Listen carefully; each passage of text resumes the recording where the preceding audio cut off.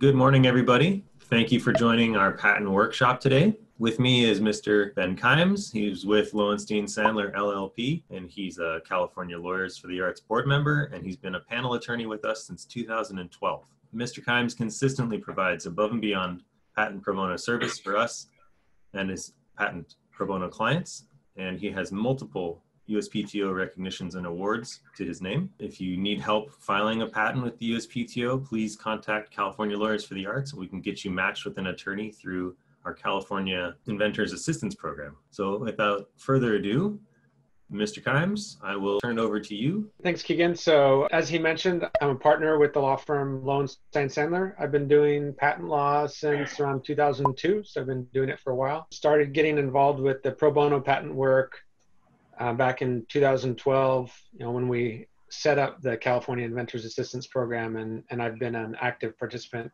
in that program ever since. Today's workshop is really just to give you the basics on patent law, how you go about filing a patent application, preparing an application, and what patent law is all about. If you have questions during the presentation, you're muted, so you won't be able to ask them, but if you can use the chat function and you can just write a question, and then I'll try to pay attention to those questions and ask them.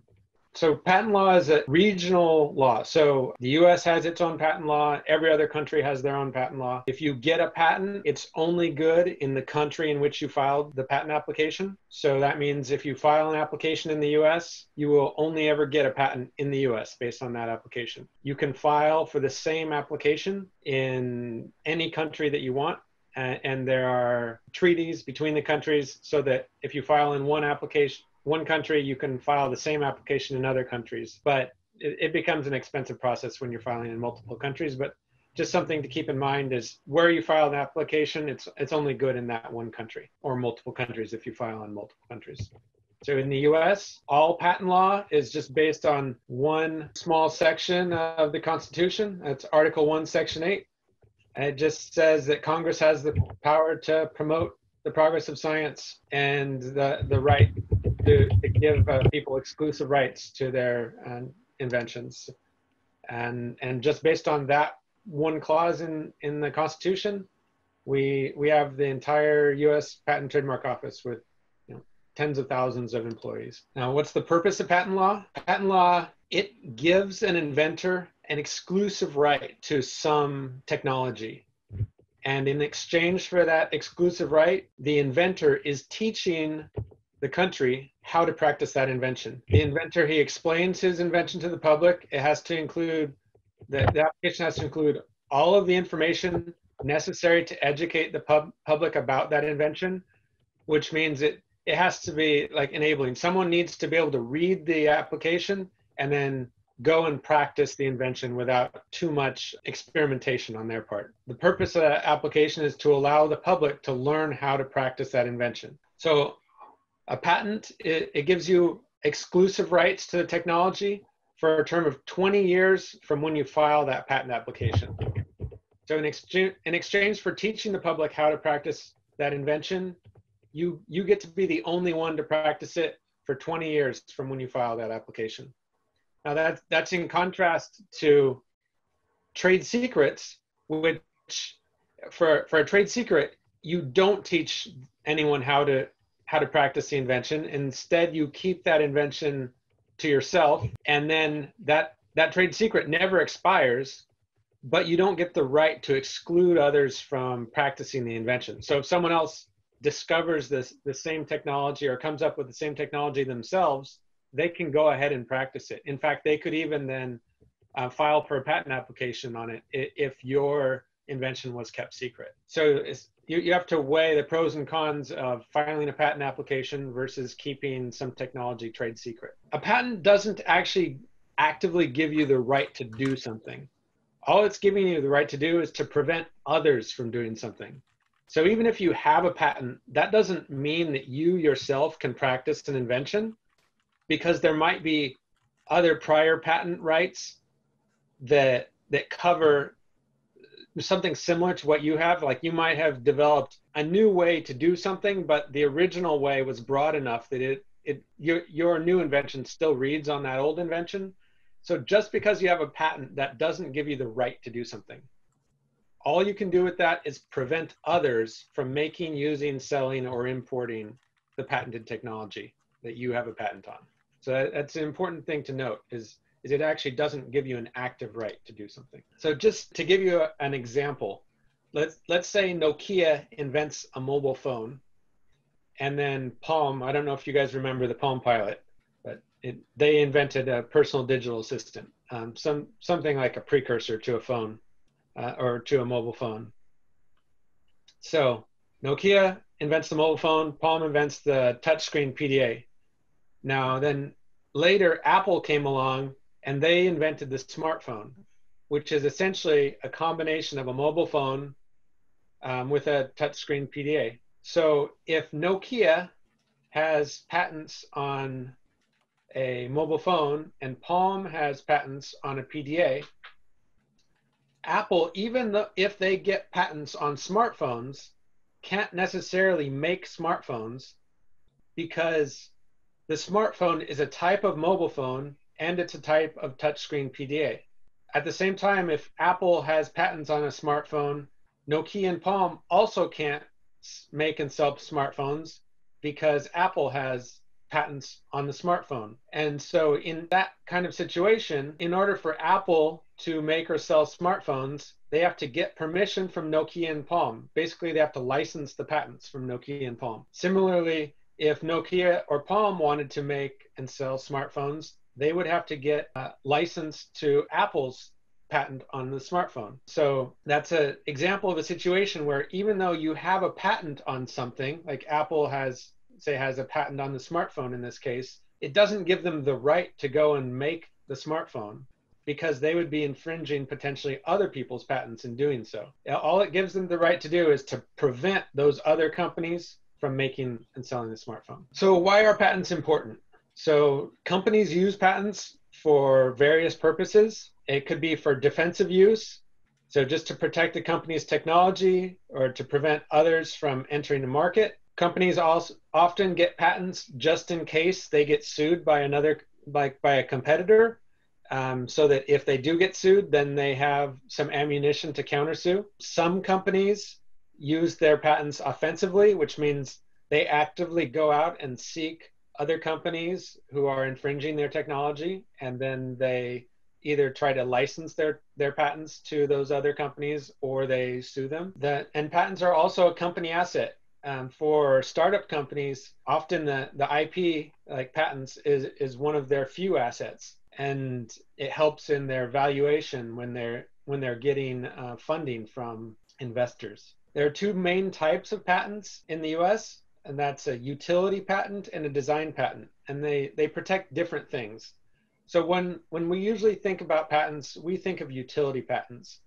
And a utility patent protects the functionality of something. It protects like what that thing is actually doing, as opposed to a design patent, which protects the look and feel of something. So if you could get a design patent on a certain ornamental design for a chair, you didn't invent the chair, it has the same functionality as other chairs, but it looks a certain way. So design patents are used to protect slightly different types of things than utility patents. And I have some examples of design patents and utility patents later in this presentation. So utility patents are the most common type of patent. They usually protect an invention better than a design patent because a design patent can't protect functionality. And design patents are generally easy to design around because all you have to do is change the way it looks a little bit, and then you wouldn't be infringing a design patent. For a utility patent, it has to include a detailed technical disclosure and generally includes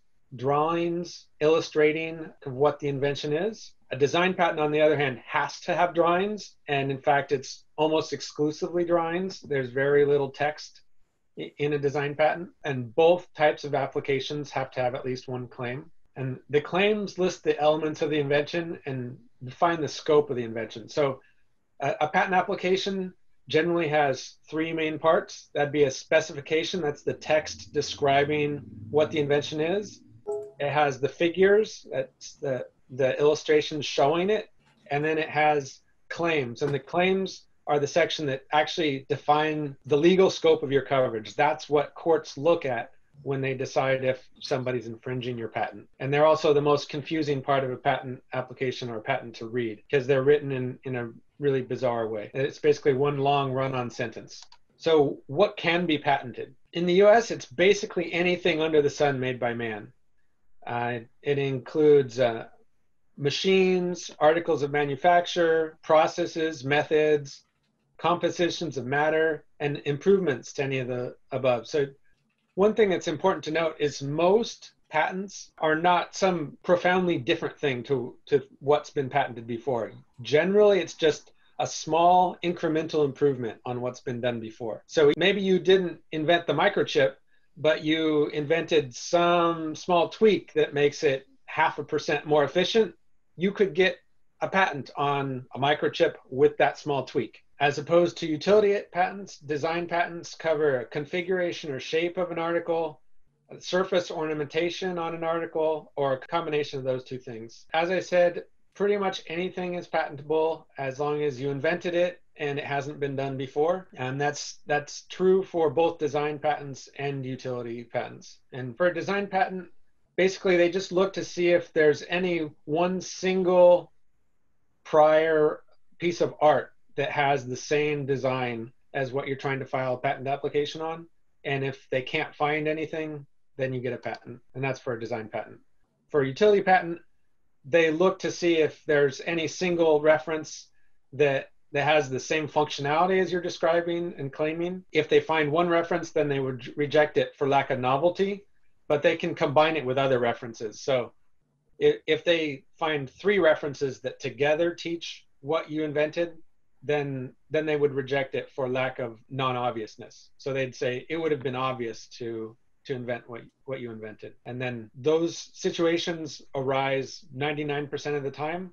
And then it's up to the lawyer to argue with the Patent and Trademark Office about what is and what's not obvious. So as I mentioned previously, patent application is generally divided into 3 parts: the specification, the drawings, and the claims. In order for patent application to be patentable, you have to satisfy 2 criteria. One is novelty and one is non-obviousness. So to be novel, the invention is novel if all of its features cannot be found in one single prior art reference. And that's generally a pretty easy threshold to meet. The more difficult threshold is non-obviousness, and that's would it have been obvious for someone of ordinary skill in the art to combine or modify known technologies to arrive at the invention. So what an examiner does is they do a search and they find maybe 1 or 2 portions of your invention in one reference and 1 or 2 portions of your invention in another reference, and then they say it would have been obvious to combine the teachings of those 2 references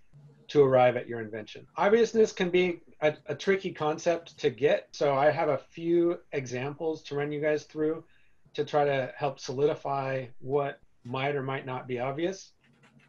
So here in this first example, so let's assume that invention is an application that A, searches for a cheapest airline reservation, and B, sends an automatic email with the result. So let's assume then that there's a prior art reference, which is an application that searches for the cheapest airline reservation, and that nobody before has ever combined searching for the cheapest airline reservation with sending an automatic email with the result. So in this case, an average programmer would easily be able to recognize that search results could be sent by email. Results are sent by email all the time. And so this would be a case of an obvious invention.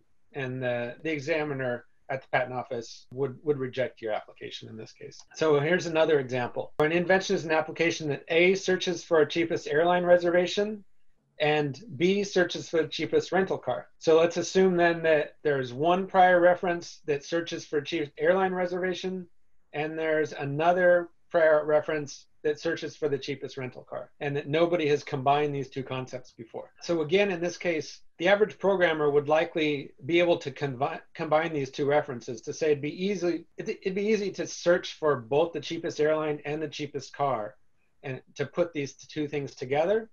And so this probably wouldn't be a patentable invention either, because it'd be considered obvious. Okay, so here's an example of an invention that probably wouldn't be considered obvious.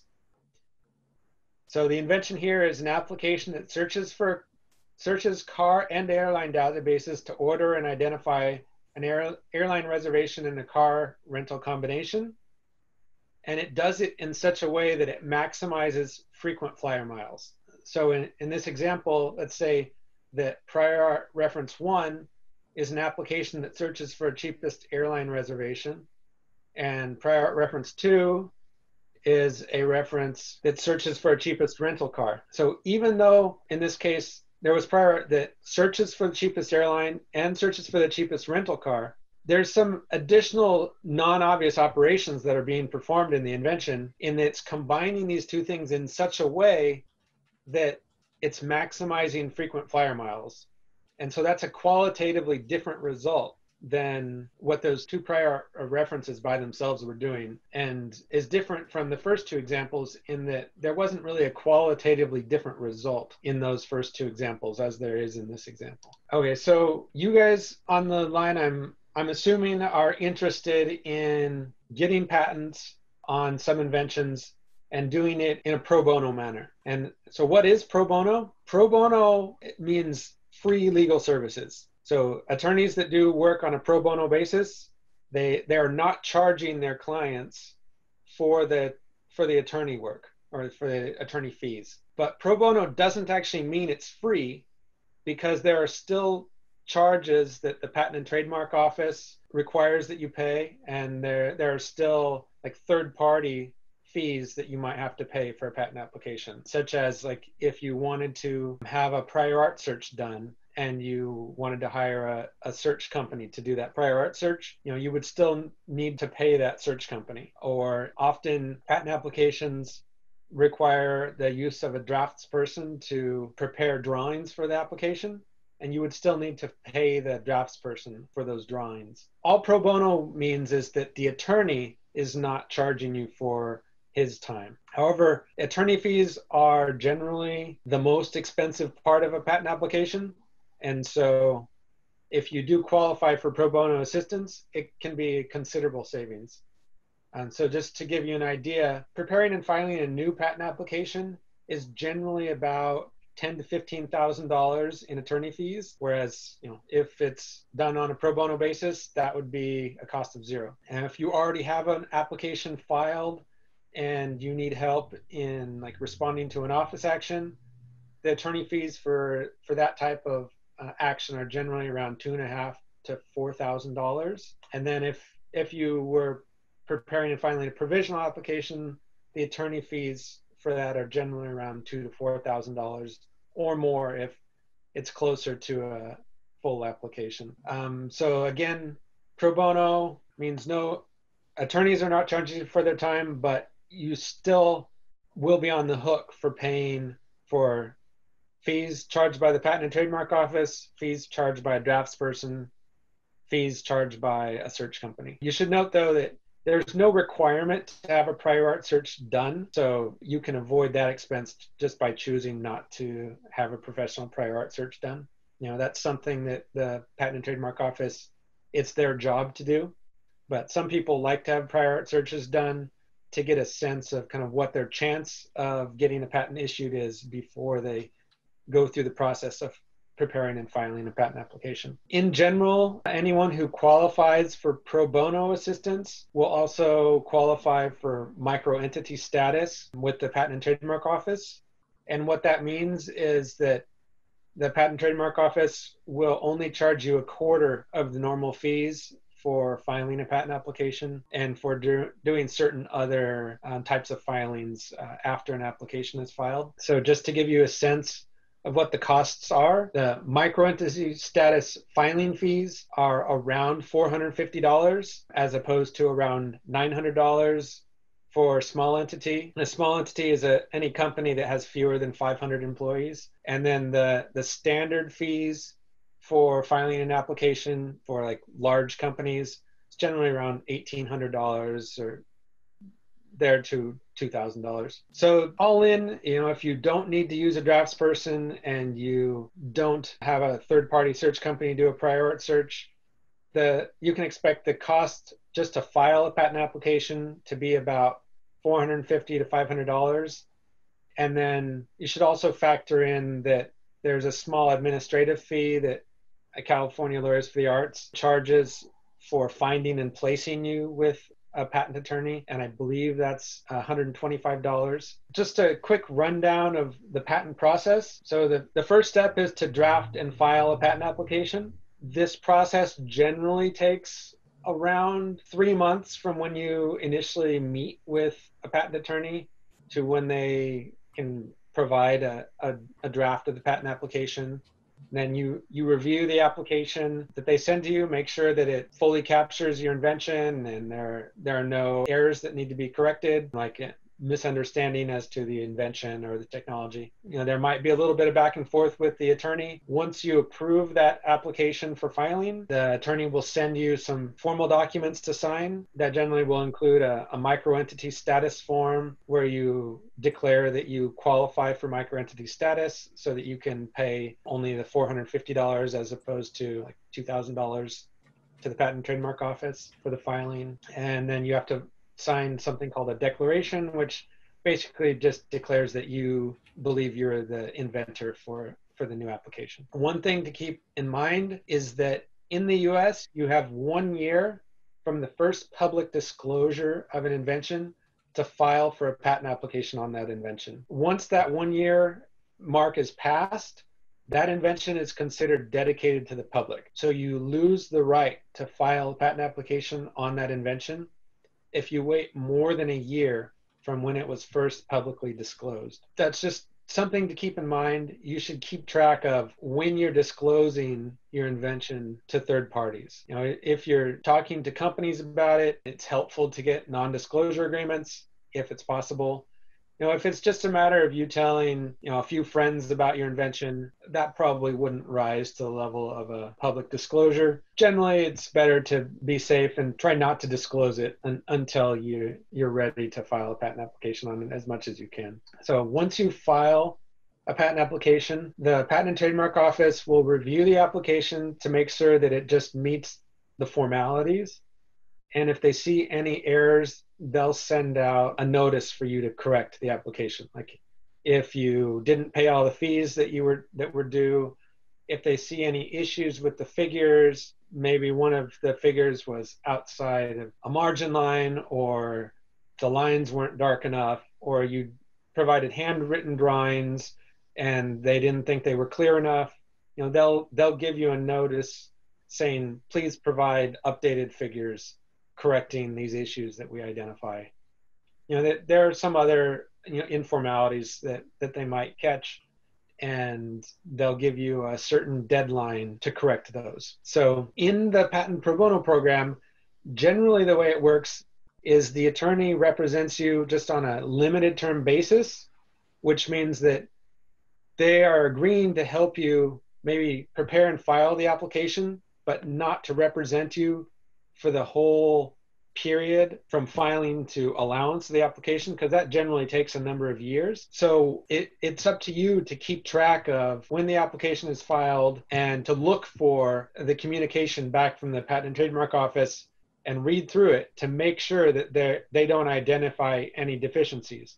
Because if they identify a deficiency, they're going to give you a time period within which you need to correct those deficiencies. Generally, any attorney who works with you on a pro bono basis that engagement will include correcting any deficiencies that were identified, but the notice of these deficiencies probably won't be sent to the attorney. They'll be sent to you directly. So it's up to you to look out for that mailing and read it when you get it to make sure that if there are any deficiencies, that you let the attorney know so that they can go ahead and fix them. If there were no deficiencies, you'll still get a mailing from the Patent and Trademark Office just telling you, that they received the application, giving you an application number and a filing date. In either case, assuming that if there were issues, you responded to those, or if there were no issues, then eventually the application will get assigned to a patent examiner, and that patent examiner will do a prior art search and determine if they think that your invention is something that's patentable. In 99% of cases, the examiner will say your invention is not patentable, and they will issue a rejection. And in response to that rejection, you can choose just to abandon the application by not responding, or you can, if you disagree with the rejection, you can prepare a response stating how they're wrong. Or if you agree, you can still respond, but in this case, by amending your claims. So when you file a patent application, the claims generally have a lot less content than the detailed description. So you can amend the claims by adding additional subject matter to them based on what was written in the detailed description but hadn't yet been claimed. So in the rejection that the patent examiner provides, he'll tell you why he thinks the prior references teach your invention, and you can look at those references and you might say, oh, he's right, they do teach it as I had it claimed, but in my invention, I said that this thing could be blue, and in the prior art reference, it's red. So, in that example, you could amend the claim to say, and it's also blue, in addition to whatever limitations you already had. And then you could respond to the Patent and Trademark Office saying, we've now amended the claims as amended, that they include additional limitations which are not found in the prior art references. And then the examiner will do an updated art search and see if he can find those additional limitations, either in the references he already found or in new references. And there can be back and forth between you and the patent office multiple times. So the average is around 3 rounds of communications with the Patent and Trademark Office before it's either finally allowed or the applicant decides that there's not really anything patentable there. Generally, it takes about 1.5 years for the Patent and Trademark Office to issue the first office action. And then after that, each round of prosecution generally takes about another 6 months. You get 3 months to respond to a communication from the Patent and Trademark Office. And after you respond, they generally send a new communication within another 3 months or so. And these time limits are extendable, but you have to pay money to extend the time. So generally, you don't want to do that. Eventually, hopefully you get a notice of allowance. And once you get that, you have a set time period to pay an issue fee. And once you pay the issue fee, it takes about a month for the Patent and Trademark Office to issue your application into a patent. And then even after the patent issues, you still have occasional maintenance fees that you have to pay to the Patent and Trademark Office. And if you fail to pay those maintenance fees, the patent will become abandoned. And there are 3 maintenance fees that you have to pay for a patent: one at 3.5 years, one at 7.5, and one at 11.5 years from the date of issuance. And each maintenance fee becomes progressively more expensive. So the first maintenance fee is the cheapest, then the second one is more expensive, and the third one is even more expensive. And when you get an office action from the Patent and Trademark Office, that will indicate a time period within which you need to respond as well. And failure to respond in that time period will also result in the application going abandoned. So I just have a few quick examples of some utility applications basically that companies were built around. So I don't know if you guys are familiar with the company Dropbox, but their company was built around the idea of network folder synchronization. And here's a figure from one of their early patents that detail how multiple clients can share and synchronize folders and contacts across a network. And if you're familiar with the company Square, their first product was this little dongle that plugs into the audio jack of a mobile phone or a tablet to enable anybody to take a credit card payment. And this is a figure from one of their early patents on the device that they used to enable anybody to take credit card payments. And interesting fact, this device was actually prototyped and built at a makerspace here in the Bay Area. Those 2 patents that I just gave you examples for were utility patents, but I had mentioned that there are 2 types of patents in the US: utility patents and design patents. Here are a few examples of design patents. So you might recognize this. This is the design patent for the Apple MacBook Air. The reason that a design patent might be valuable for a company such as Apple is when anybody looks at this design, they think of an Apple product. If Apple didn't get a design patent on this particular design for a laptop, then competitors could make laptops that have the same shape and design as this MacBook Air, and that might, cause confusion for customers, or maybe Apple just doesn't want anybody to be able to make products that look exactly like their products. So other companies are still free to make laptops, they just can't look exactly like this. Similarly, Apple, they also got a design patent on the ornamental design for the graphic user interface for how you display and flip through album covers for iTunes. And you'll note in this figure that some lines are solid and some lines are dashed. In a design patent, any lines that are dashed are not actually being claimed. So in this figure here, it doesn't matter what the phone actually looks like. It's just what the solid lines are portraying that make up the claim to the patent. So, it's this side-scrolling album art for music that would actually be the claim here. And then here's an example of a design patent that Google got for their home screen. Design patents, even though they're not used as much, they can be valuable. The big litigation that went on between Samsung and Apple, that was largely over design patents for mobile phones. And that turned out to be a multi-billion-dollar payout to Apple, or judgment anyway. And that was largely because of Samsung phones violating design patents owned by Apple. So I would like to open it up to questions now. Does the USPTO usually correspond by mail? They will send out electronic notices, but most pro se inventors or inventors like participating in this program probably are not set up to receive those electronic notices. So probably you can expect to receive them by mail. I don't know what the process is to set yourself up to receive notices electronically, because it's something that our administration has already had in place. So it's not something I've had to deal with. When you discuss your invention in public and the 1-year clock starts, what do you have to do within that 1-year period? So you have to file the patent within 1 year from the first disclosure. So also, if you file a provisional patent application, you should note that you have 1 year from that original filing to file a non-provisional application covering that same invention. I didn't really go over provisional patent applications in my presentation, but for those that are interested in provisional applications, there are no requirements for what they have to include. They don't even have to have claims. It's just anything that you provide to the Patent and Trademark Office that might describe your invention, and they don't review it. They just basically put a date on that and say, yes, we received it on this date.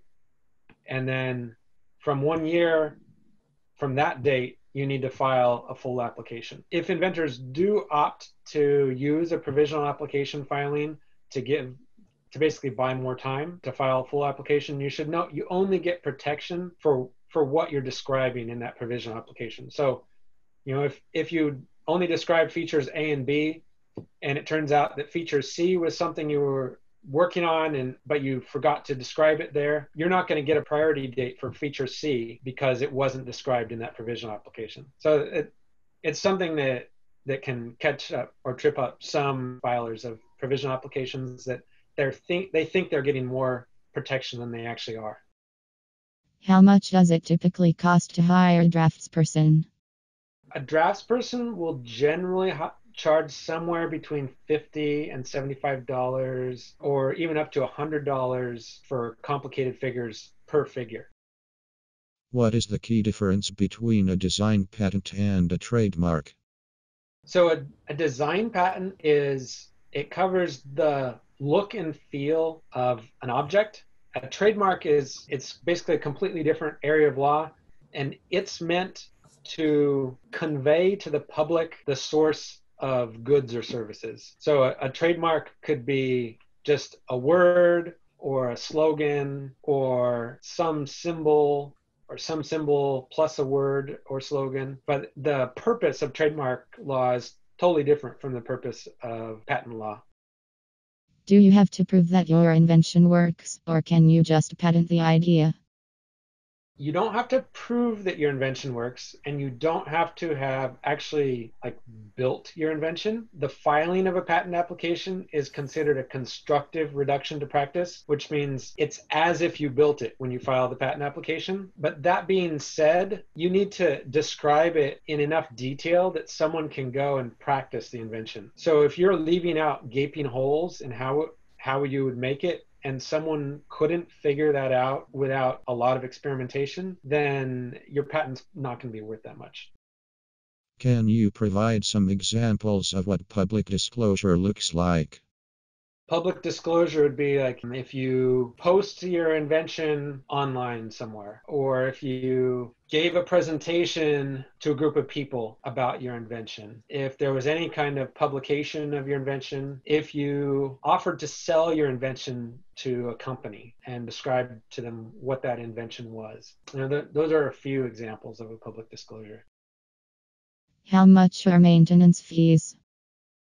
Similar to filing fees, maintenance fees can be reduced if you're a micro entity. For a micro entity, the 3.5-year maintenance fee is $400, the 7.5-year is $900, and the 11.5-year is $1,850. And that's a quarter of the standard maintenance fees. Can a person renew a patent after it expires? No. Once a patent expires, that's it. But if someone has a patent application that became abandoned, or an issued patent that became abandoned for failure to pay a maintenance fee, you can try to revive that abandoned patent application or patent. You have to submit a petition to the Patent and Trademark Office, and you have to submit a fee to them, and you have to assert that it was abandoned unintentionally. But if you do that, then there's a good chance that they will revive the abandoned patent application or patent. Can you modify your invention between the time you file your provisional and non-provisional application? And if so, are there any consequences for doing so? Yes, you can. You can modify your application between the provisional and the non-provisional. Like I said, you only get protection, like the priority date of the provisional, for whatever was described there. So all that means is that the modifications aren't going to benefit from the earlier filing date. They'll get the filing date of the non-provisional. I have clients do that all the time. You file a provisional application, and then they make advancements to that in the year between when they filed and when they need to file the non-provisional, and generally will incorporate those advancements into the application that ultimately gets filed. If Company A holds a patent and Company B gets a patent granted for a similar device, where does the USPTO stand in the lawsuit that then occurs? Is the USPTO sued as well for issuing a similar patent? No, the USPTO wouldn't be a party to that at all. It would just be patent infringement litigation between Company A and Company B.